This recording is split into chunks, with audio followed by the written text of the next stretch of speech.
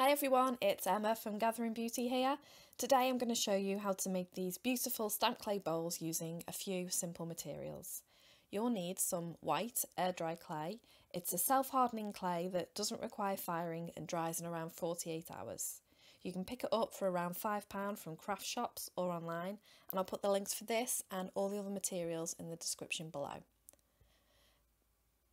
Next you'll need some stamps, some ink pads.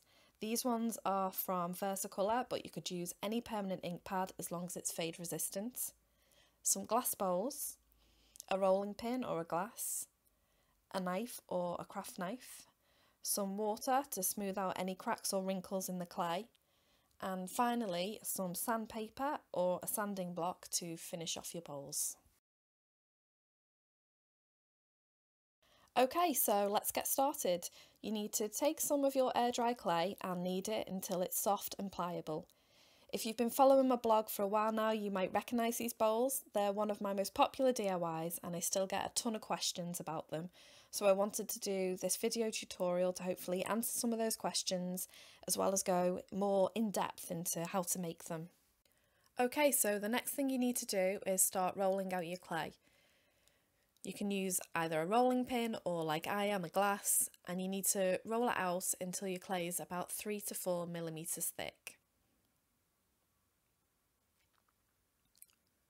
Next, take your stamp and your ink pad and you want to gently tap the ink onto the stamp. Keep stamping your image until you're happy with the design, and the ink will be wet, so be careful not to smudge it when you press the next stamp into the pattern.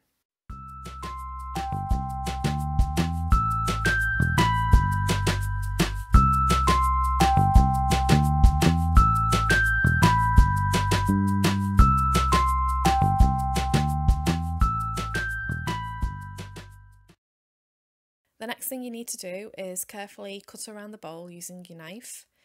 And I'm actually going to show you 3 different ways of making the bowls. This first one, we're going to put the clay inside the bowl. So carefully remove the bowl, and then this bit can be a little bit tricky, but you need to peel the clay away from your work surface. You might need a knife to help. And then we're going to carefully press the clay circle into the bowl. This bit can be a little tricky, so you just need to keep turning it and pressing it, turning it and pressing it to make sure it's nice and even. For this next bowl, we're actually going to take the clay and press it to the outside of the bowl instead of the inside. So turn your bowl over and take your clay, and then you're just going to line it up in the centre of the bowl and then press down at the sides. You see it does sort of ripple out, but you just need to keep working your way round and pressing it flat. And then take some water, and you want to smooth out any wrinkles or cracks in your clay. Make sure it's nice and smooth. For this last bowl, you're going to need to take a larger and a small bowl, and then you want to line up your clay circle into the centre as much as possible, and then press the smaller bowl down on top. As you can see here, there's a little crack in the clay there, so you just need to press out where it's wrinkled up, and then there you have it, that's your third bowl. So you need to leave your bowls to dry for around 24 hours. They'll start to go pale white around the edge when they're dry.